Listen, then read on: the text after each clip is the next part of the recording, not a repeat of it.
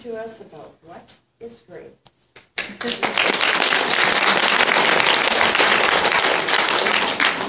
Hi, everybody. Hi. Happy Sunday, Lindsay. You made me cry, sister. How many people got tished up in that song? What an amazing thing. Lindsay Jacobson is a dear pal of mine, a colleague in the music community, and you bless us today, honey. Thank you for being here. Another round of applause for Lindsay. That is just super awesome. And you all, we get to bless each other by being here today. Right? I mean, this talk, what is grace? What is grace? This came to me a couple of months back because, again, you know, Charlene and all of her great wisdom asks me ahead of time, what are you going to talk about? And I'm like, well, what are we talking about? And it's like, well, you're going to talk about this and this. And I thought, okay, what is grace? And I remember thinking it sounded like such an obtuse thing. Like, what is grace? Well, okay, well, I guess we'll just get there when we get there. Yet, boy, do I understand what it means on our timeline right now. What is grace? You know, grace, we have this opportunity to look at this word. Gets thrown around, especially in our Christian churches. I mean, how many people grew up in a traditional Christian environment, right? Good old Christian church, and you go to Sunday school, and, you know, by the grace of God go I. And God's grace be with you. That was always the big one. God's grace be with you. So we say these words, and oftentimes, really, what does that even mean? Pretty soon it just becomes something you say, you know, and pretty soon you're like, I don't even really, what am I even, God's grace be with you, God's grace be with you. Or you hear somebody say, oh, she was just so full of grace, how she handled that. Just so full of grace, she was just fabulous. We got to think to ourselves, what's that even mean? Because grace is a pivotal part of human ascension, of human release, of human healing. But then we go back to the word grace, and there's 50 million ways you could look at it. Yet today, what was brought to me to share with you is that grace and love are synonymous. Grace and love are synonymous. So, you know, by the love of God go I. God's love be with you. She was so full of love at that function. Love and grace are synonymous. Now, why is this important?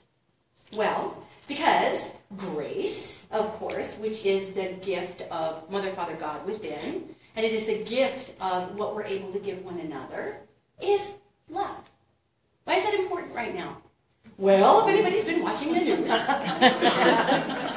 just a little dissonance going on right now in the United States and the world in general. And right now we're being distracted with a lot of, oh, look over here, will I do this horrible thing? Well, we move a bunch of money, but look over here. And it's causing a lot of infighting with people. And this time frame, if any, would be the most poignant type of observation where extending grace is really important. Extending the love of Mother, Father, God is really important. Because no matter where you sit in your ideologies, whether they are political, whether they're emotional, whether they're sociological, or whether they're spiritual, there's going to be somebody who's going to disagree with you. I know, right? There's going to be somebody who's going to look at you and say, you know, you are just flat crazy. I can't believe you think that.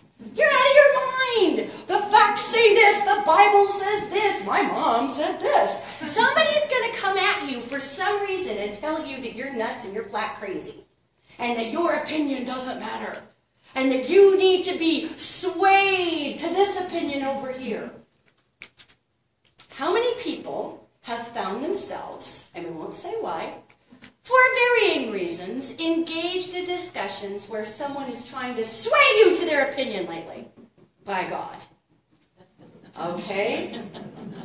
Now, what I find fascinating about that is that not only are we supposed to rub up against one another with differing viewpoints in order to understand the grand collective of Mother, Father, God, truly, yet it is a challenge for all of us not to what I call get in the snarky trenches with people who don't agree. It's a challenge. I'm Italian. It's a big challenge. You know, I have amazing, beautiful people say to me, you've got to be one of the most high vibration people I know. And that is a huge, huge, huge, huge compliment. And I think to myself, boy, I better keep that lid just snapped down. Right? I don't want to know what's under there. Oh. It doesn't mean I don't have my opinions, gang. It doesn't. Yet I understand, as a metaphysician, I understand what grace is and why it's important. And I understand there's going to be people all over the place disagree with me for 152 billion different reasons. And I'm going to disagree with other folks for different reasons. Yet, what is important about grace? Grace is love. So if we are extending people love right now, love, that changes our discussions. Think about this a minute. Now, gang, there's a difference between standing up for who you are and your values and standing in the gap for things that need to be stood in the gap for that are important, and just arguing for the sake of arguing. If you find yourself sucked into an argument with somebody, regardless of what it is, you're not actually arguing with them. You're arguing with yourself. True story. Now you're going to think that's not true. How can I be arguing with me? This person is saying this and this and this, and I believe this and this and this. And I'm in it with them to win it, by God, because that's what I'm taught by our old, dead 20th century sociopathic business system that's on its way out and clawing and crying right now and having a cow. However, when we think about this, if I argue with you, why am I arguing with you? If I am secure in my beliefs, why am I arguing? That means I'm not really all that secure. Oh gosh, maybe you have a point. Maybe you've got something that's making me freaked out here about what I believe to be true in my reality, through my particular perspective lens. You know, there's nothing wrong with representing a viewpoint, yet when you find yourself in the rat trap of argument, you've got to start asking yourself, what do I believe? And let's look at the word belief, because you guys know I love words, right? I'm a word weirdo. I love them. Let's look at the word belief.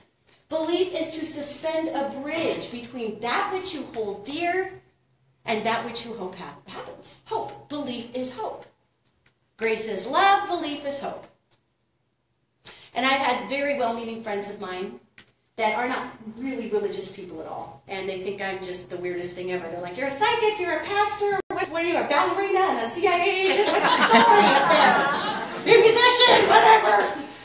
And they'll come and they'll ask me, how can you believe in what you believe? Why do people say it like that too? Really? What is that?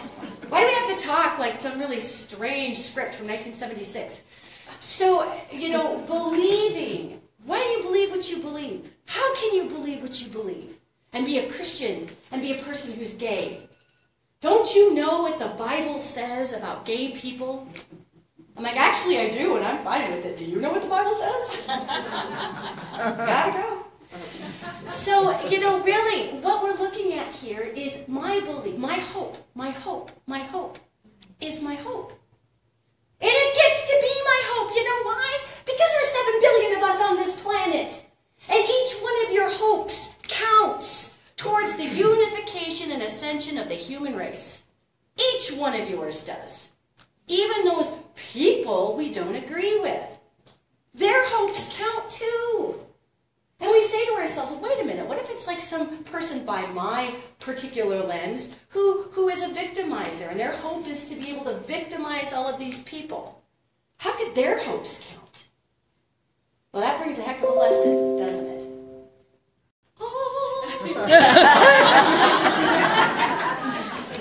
That brings a heck of a lesson. It does, because when we have that lesson of somebody wanting to take away from another, and that's their hope, let's look at that. How much of them do they feel has been extracted from them? Somebody who wants to victimize another, we don't just get born and decide to victimize, you guys. It's just not the way it goes. The human psyche is not built that way. We are trained to be unkind. We come in full of grace. We come in embodying Mother, Father, God. We come in full of love. We come in walking, talking visual aids. for perfect, unconditional connection. That's a true story. And then we learn over time, ooh, this person's bad. This person I don't agree with. This person's evil. No human being is evil. Hear this.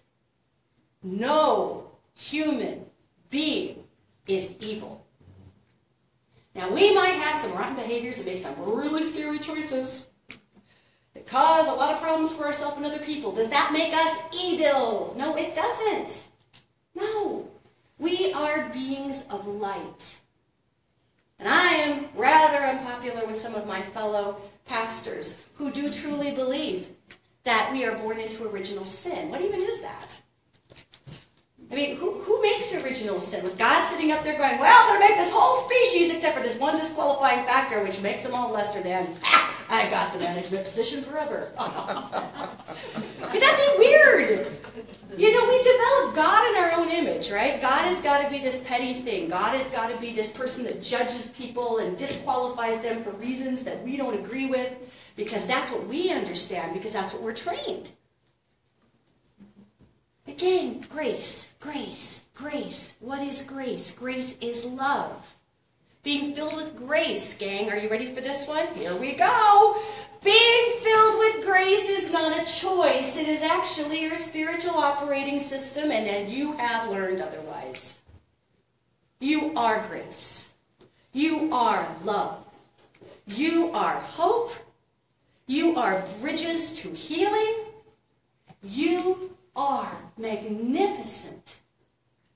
We have learned how not to be, as a grand experiment, in the illusion of separation from source. The illusion of separation from source. Now, digest that for 1 second here. Your first instinct, ladies, gentlemen, folks who do not actually identify with either gender, your first instinct is to be kind. That's true. Now, we have learned how not to, and it takes a lot of work to make a human being really angry and nasty. Lots of work. You got to work on them every day. You got to beat them down every day. You got to tell them they're nothing every day. You got to put them through the biggest brainwashing course over the process of many years to really get a human being's first response to be nasty.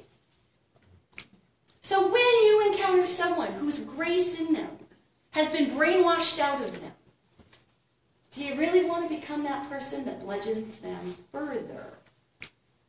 Do you wish to become the person that bludgeons them further? Because they've had that grace brainwashed right out of them through ugliness. Now, this is rough, right? Because there are times for the warrior spirit to stand up for what is equitable for the whole. And equitable for the whole is going to be actually completely subject to whoever the whole is who's looking at that. However, we all have discernment, and we know when standing up with love is going to deliver far more results than standing up with the same vibration of anger. Grace exists within all of us. You know, one of my most favorite mistranslated, and I mean mistranslated, and I'll explain why I'm saying this, phrases in the Bible, and I could have brought the book today, but it has 50 billion, different phrases on grace, and I would have been just a mess up here with Post-it notes, and that's just scary. So, we know the Bible is full of passages on grace. Yet, when we encounter this situation where the warrior spirit wants to get up and stand in the gap for something that we feel is inequitable, how do we choose to wield that warrior spirit, considering that every human being is born with love or grace within them? Now, that may sound like a weird question, because a lot of us want to get up and sometimes push people in the mud, let's be honest, okay? However, and maybe the mud is a good lesson for that person at that time, yet it is guaranteed we'll get pushed in the mud later to know how that feels. It's called cause and effect. It's called reciprocal action. Like attracts like. So here's a thought for you. What is grace? Grace is love. Grace is within everyone. Grace is the gift of your human design. Grace is the spiritual DNA which lives inside of you, and every single other person that, even though you may look at them when they're spewing hateful things in your face, there is still grace in that person. So appeal to the grace in them. If I'm trying to bridge a conversation with someone from a different culture, and they're speaking Mandarin Chinese, and I'm speaking English, and I happen to know English and Montanan. Those are my two languages I speak. So, you know we have a vernacular here. You know we do. So those are my two. And I'm trying to overcome an impasse with this person speaking Mandarin Chinese. And I sit there just spitting English in their face. And they're like, why are you spitting at me? So they're getting fervent back in Chinese. I have no idea. Am I going to keep doing this? Or am I going to take a step back and go, wow, they don't understand me at all. We are speaking two different languages. I will attempt to go to Google Translate, which is exactly what I did in Italy. Always use it. It's fabulous. I will go to Google Translate, and I will type in what I need to type in, and I will realize what the sentence is, and I will do my best to not butcher that Mandarin Chinese, which I am making no guarantees there. And I will say to the person what I'm attempting to say in a language that they understand. I may make some mispronunciations, but I am trying to speak their language. So if somebody is sitting here just spewing hate, and I know that I am full of grace and they are full of grace, what do? I go to my inner Google Translate, and I dial up the mutual language that we all were born with speaking. And I put my opinions through that translator, and I let it come out. Because inside of that individual, who may be so full of fervor and so full of angry and so full of nasty, whether that's a family member, whether that is someone who is a coworker, whether that's a child, whether that's just a person on the street who's all caught up with all this illusion of political division right now. Whatever it is, if you go to the translation of love and grace within you, that person will understand you. They will listen to you differently. They may not agree. Now, guys, agreeing is ego. Come on. Let's, again, today's password is honest. So if we've got to work on, we've got to work on the need for people to agree with us to make us feel right. They may not agree with us, but they will hear you if you speak in grace. Now, if your goal is to get everybody to agree with you, you don't believe yourself. And that's the honest to God truth. You don't believe yourself. People don't have to agree with me. That's, whatever. My job is to deliver messages. Maybe their job is to deliver messages. Maybe we are delivering messages to completely different groups of people who need different messages. I'm not God. I'm not going to claim to know how the system works. I'm just going to do what I do. So when you are encountering a lack of grace in another person and you want to match that with a lack of grace because you're going to show them, my God, you're showing a lack of grace to yourself. Because every single person is a reflection of the possibilities within us. Now that gets scary because we don't want to own that, do we? Like, oh no, there's those people way over there that do these things. I have nothing to do with them. And they would look right at me, some of these folks, and say, that psychic lesbian pastor has nothing to do with my reality. But I am a reflection to them of what exists in possibility for them as well. You gotta remember, guys,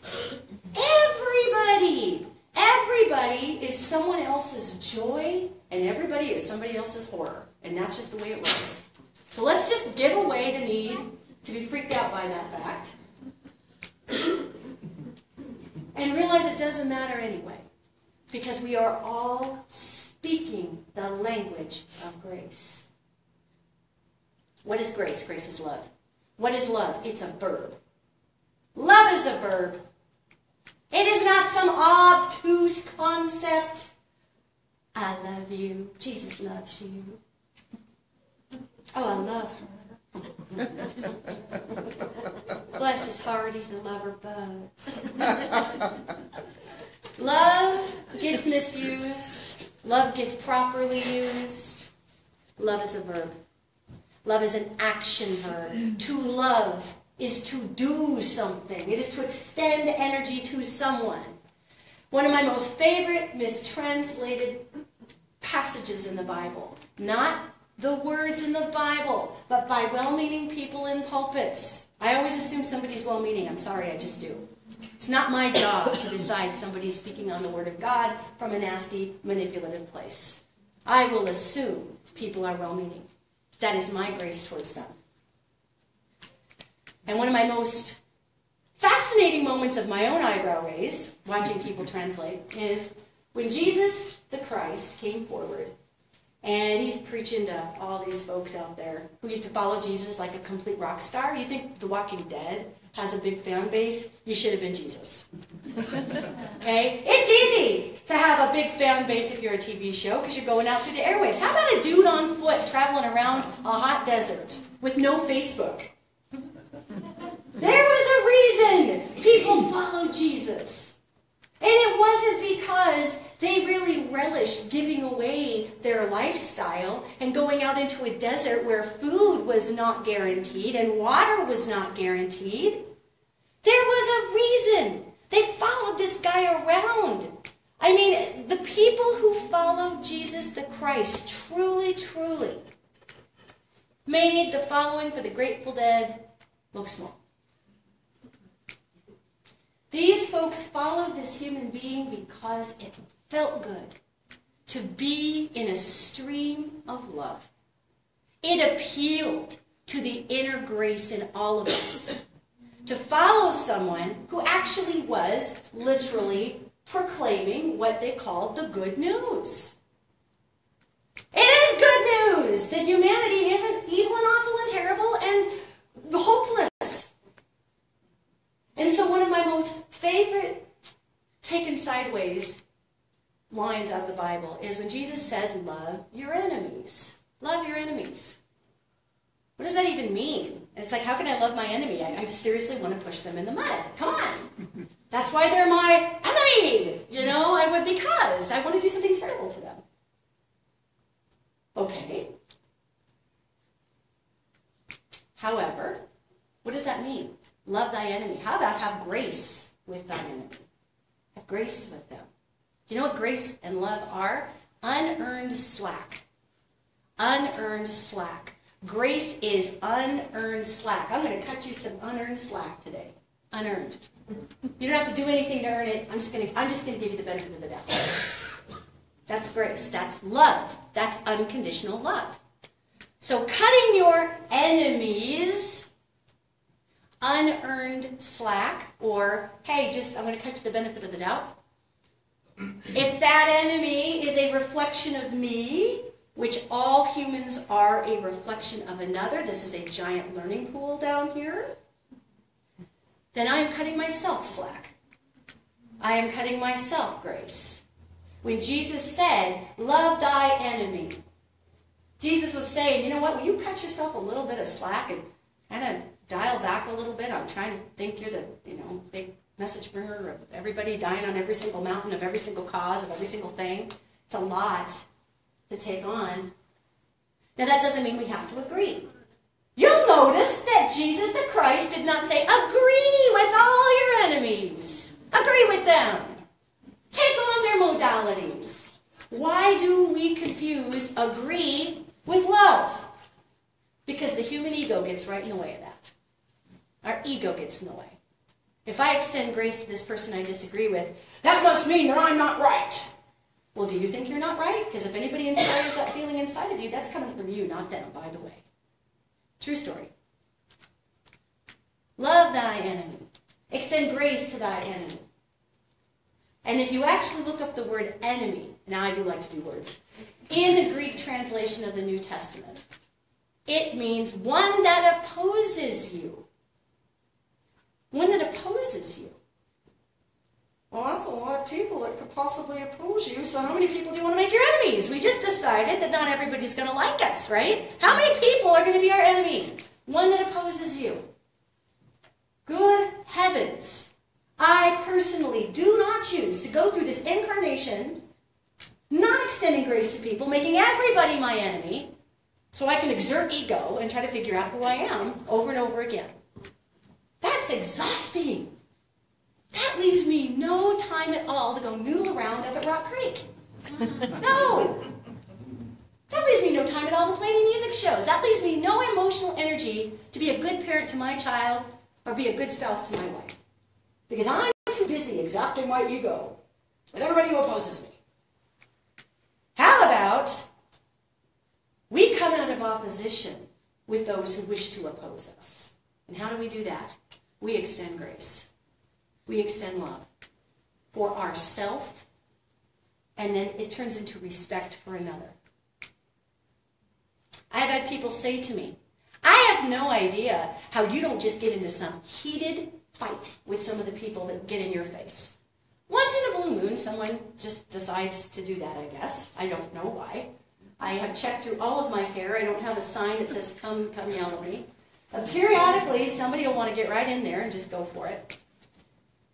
And I have found this interesting because I've found that as someone who also just observes energy signatures, when this happens, I just go ahead and take a step back, and all of a sudden I see this person as a movie screen.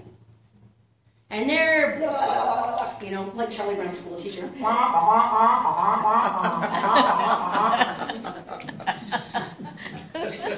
Okay. So when this is happening, I step back and I watch the movie screen of this person in front of me. Because they turn into an open book that says, I don't believe anything in my life. No one likes me. I feel so unloved. If I could, I would climb up to the top of a building and cry for a hug because I am so unheard. I feel so disrespected in my life. I have no idea what my identity is. I don't even know if God truly exists or loves me. That's what I see. Because that's what's going on. And they're simply using me as a wall to bounce off their stuff. Because what do we humans need? We need a mirror. It's awfully hard to be your own mirror. That's why we own mirrors at home. I have several. So, when we're looking at this, grace is love. Belief is hope. I have a dear friend who is a person who does not feel the need to have any sort of intellectual connection to a higher source. You know, that's somebody who's an agnostic or an atheist. And rock on. I mean, you know, maybe that's not their trick this lifetime, to have to go down that road to develop that type of an exercise. Okay, that's fine. Then is like, rock on, whatever. I'm good. You're good. We're good. I'm good with you. And this individual got on my grill one day, fairly recently, with all the stuff that's brewing. And this individual was like, how can you get up there and mislead people that there's a God? When these are pivotal times. We need to think for ourselves. We need to pull ourselves up by our bootstraps and quit with this mythology of love and peace. I have total permission to tell this story from my friend, by the way. And they laughed when I told them my perspective of it. They're like, that's good. You should share that. For those people that believe that stuff.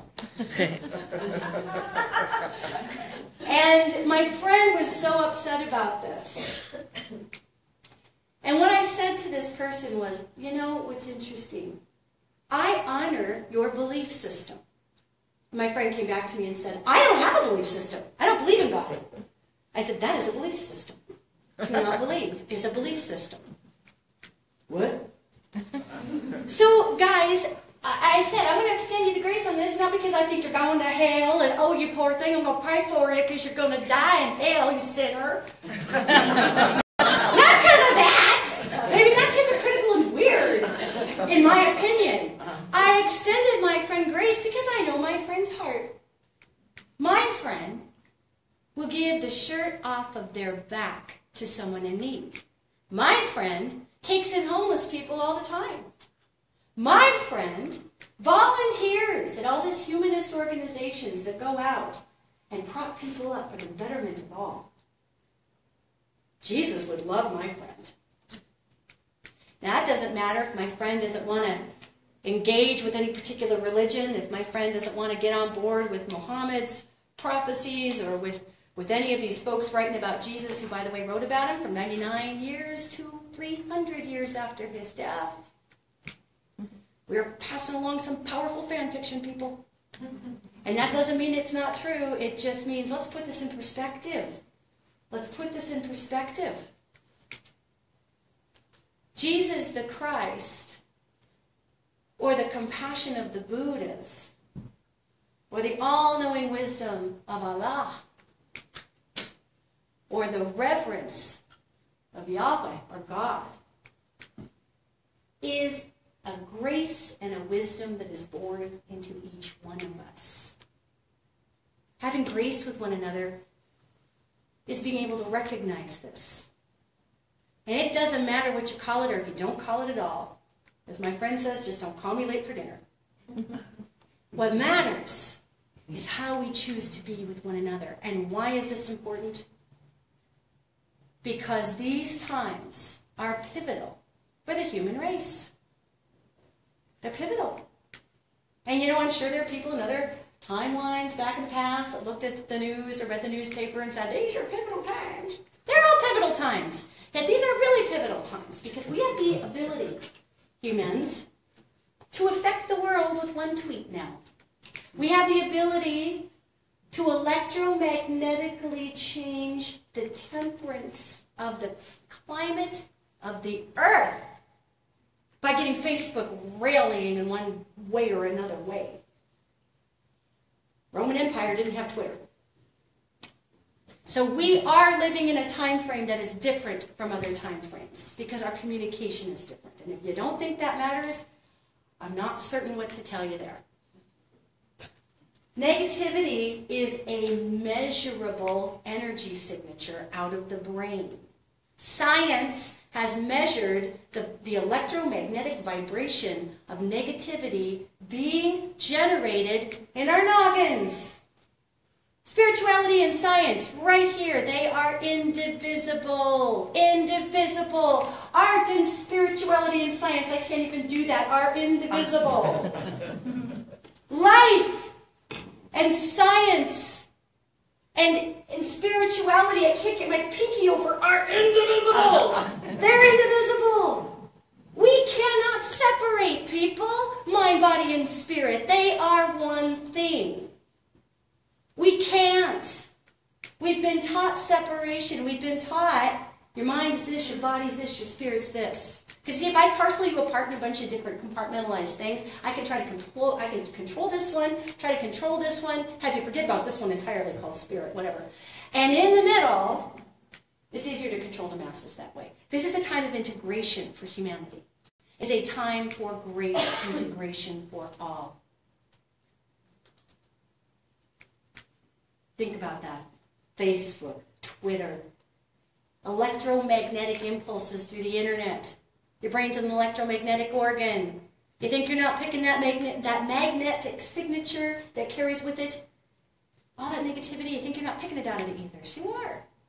And you're picking up the love, too. And guess what? Love is a more dense energy signature than negativity. And did you know, since we're talking about science, because I'm a dork and I like science figures, did you know that the human brain, when experiencing love, compassion, hope, grace, explodes and lights up like a Christmas tree? When it's experiencing anger and rage, it lights up, but only in a few little places. Your brains are mapped to communicate through the language of grace and love. And we have to remap all that, truly, by practicing negativity to get our brain patterns to actually deliver those messages. So, what I would tell you is this. Grace is pivotal now. It's pivotal. in who we're going to choose to be on this planet. Love is pivotal. This is not the time. Well, you can do it if you want, but it's going to be rough. The energies of the world at this time are not necessarily in support of ego confrontations. You can do it all you want to learn who you are. But, oh, Lord Almighty, it's going to be rough. You're going to look like you're that one person hanging on to the back of the bumper of a pickup truck that just went down the road for a while. What energies are supported now are unification. That doesn't mean agreeing. That doesn't mean morally standing in the same place as another. It means unification, and we can do that energetically through grace. You know that old saying, I agree to disagree? I agree to disagree. Who's heard that one? I agree to disagree. If that's what it takes for you to do it. You know, how about honoring someone in the opinion that does not even match yours? Because they are bringing a lesson to this world also. It may not be your lesson. There's lots of people out there with opinions right now that are not my lesson. There's lots of people out there with rage right now. That rage is not my language. There's lots of people out there who are exhibiting huge, huge swaths of fear that's exhibiting itself into racism and all kinds of other things. That's not my language either.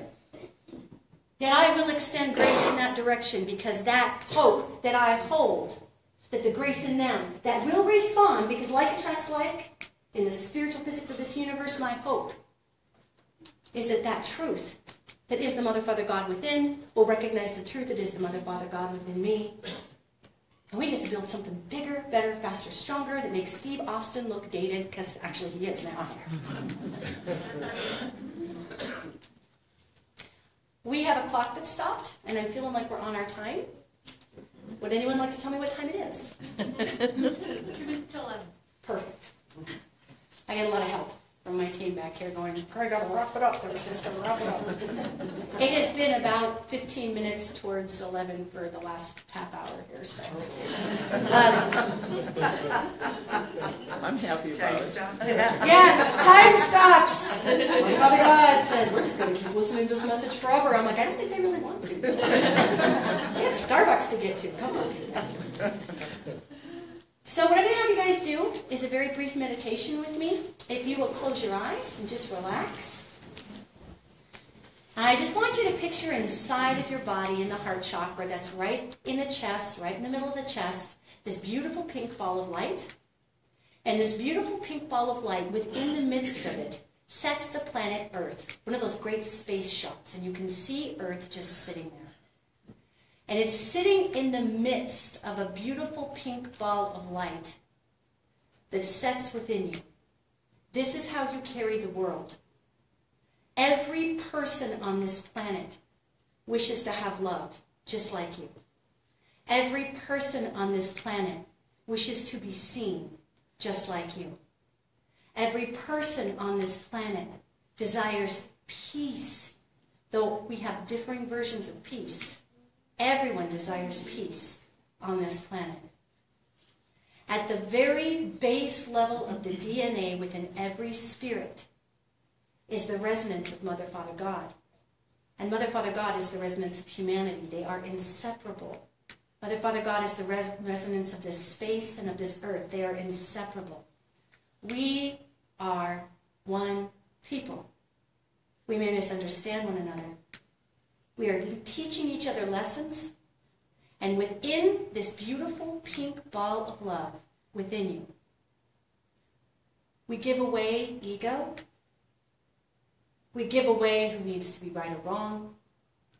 We give away the hatred we have, if we carry any hatred at all, for things that frighten us. Because hatred is simply the underbelly of fear, which is the underbelly of the worry that love is not present for all of us. For this moment, we surround the world with hope. We surround the world with grace, unearned slack, unconditional love that starts for you in yourself first. And our last step is to give away this illusion of needing to be perfect into that pink, beautiful blanket. Perfection is the greatest illusion and distraction from connection with the self and source. And we sit with our love, and we sit with our fear, we sit with our hope, and we sit with our compassion. We even sit with our anger. And to it all, we extend grace. We extend unearned slack. We extend love. The great translator, the verb, the great bridge maker, the great bringer of understanding of transcendence, the great healer, love. And with this love, may all of our actions be preceded. May all of our words be forged in temperance with the grace that inspires grace in others. For this is the ascension of humanity. This is the embodiment of God within. This is the change we seek in the world, which starts within us all. We wrap the world in that pink blanket. We watch the earth get smaller and smaller in this big sea and space of pink love until we are out into space, just simply one with all that is. That space exists every day, and we bring the self back into the body. Coming down through the clouds, coming down into the valley here, wherever you're living. Embody the self. Take a breath in through the nose, touching the spirit to the body, breathing out through the mouth, opening the eyes. Nothing separates you or me, or them, or us. Grace, grace, grace is the love that binds and heals and translates all. May that grace go with you. And most of all, make sure that you are granting the self that unearned slack also. Can't heal the world if we don't work on healing the soul. Blessings. Bless you. Bless you.